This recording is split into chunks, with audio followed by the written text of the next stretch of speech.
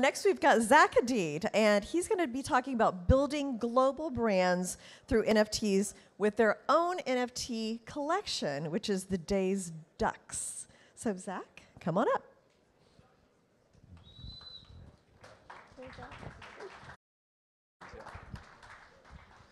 Good morning, everybody. Quack, quack. How's everybody doing today? That's it? Come on, let me hear some more energy. Quack, quack. Everybody, let me hear it. Quack, quack. We're from Antigua. My name is Zack Hadeed, and I'm representing the DazedDucks. Our originator team actually is all from the Caribbean in Antigua, and that's kind of why I wanted to talk to you guys today about building global brands through NFTs. Being an entrepreneur myself, our artists working for probably the last 20 years as full-time artists, and our other two founders being tech entrepreneurs themselves, we've run into a lot of struggles over the last 5-10 years in our careers, being located in Antigua, in the Caribbean, trying to reach the global markets, the global audiences. Everything that we've done, you know, e-commerce-wise, whether that was physical products, physical branding, it often ended up coming to a point where we kind of hit our market cap and that was it. Very limiting, not getting the respect that we deserved. So what we decided to do with the potential that we were seeing in the NFT space and the opportunity for our artists was come up with the collection, the DazedDucks. The DazedDucks is a 10,000 PFP collection that our artist drew himself, generative art.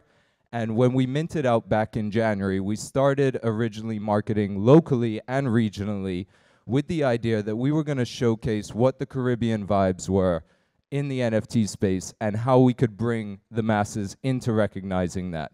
To date, we've got about 3,600 holders. We've done over 100,000 Solana traded on Magic Eden and the different secondary markets, and have been able to do things that we've never thought before. We're working with vendors and have consumers all across the globe, and we're now realizing that we have the potential to turn the DazedDucks into a global brand. That's why we're here at NFT.NYC. We wanted to showcase who we were, what we believed in, and what those core values were.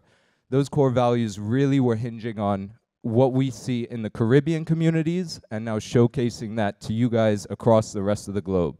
Some things there are being very transparent, building organic relationships, being very trustworthy, and really putting your reputation and neck on the line with everything you do and making sure you do it to your best ability.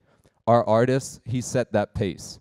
I don't have our art up here right now, but if you see some of my PFPs and some of our art on Twitter, you'll often see that what he's done is very unique, very authentic, and very reflective of who he is as a brand himself.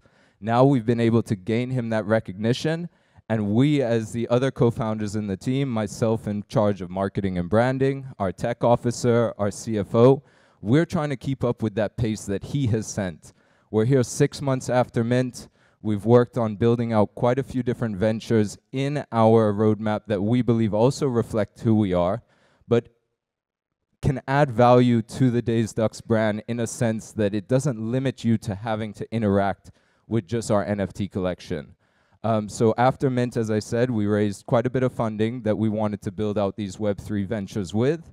And we've actually created sub-brands now that we believe have a global appeal for all of the audiences in different niche markets in this space to interact with. Some of those include your traditional apparel and merchandise, but also a twist on a gameplay. Not our own individual game, but maybe those games that you're familiar with from the Web 2 space, now with that Web 3 layer. And finally, an ad exchange on-chain. With these three ventures, we believe that not only do you now have the DazedDucks brand as just an NFT PFP collection, but also what we've kind of framed as a HODL to earn DAO, kind of like a digital VC in a sense. Raising these funds, building out these Web3 brands that have value, that are engaging enough to keep the customers there, and not just have everything being a case where people are extracting value from the space.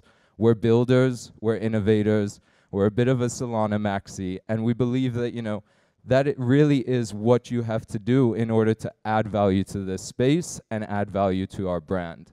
So we constantly are looking for ways to be innovative, but also blend that Web 2 with Web 3 so that it's familiar for the masses. I think a lot of us get so caught up in the space talking about what's next in Web3 and you know, driving all our audience into interacting with our Discords or having to be grinding on Twitter to just be engaged with us. And we're trying to change that, break it all away. Our tech officer will say, good tech is tech that you don't see, and we strongly believe in that too. We want to make this a seamless transition. We're also familiar with these Web 2 brands. Why not make it easy to be familiar with Web 3? I think my time's up. Thank you guys. Quack, quack. Coming up.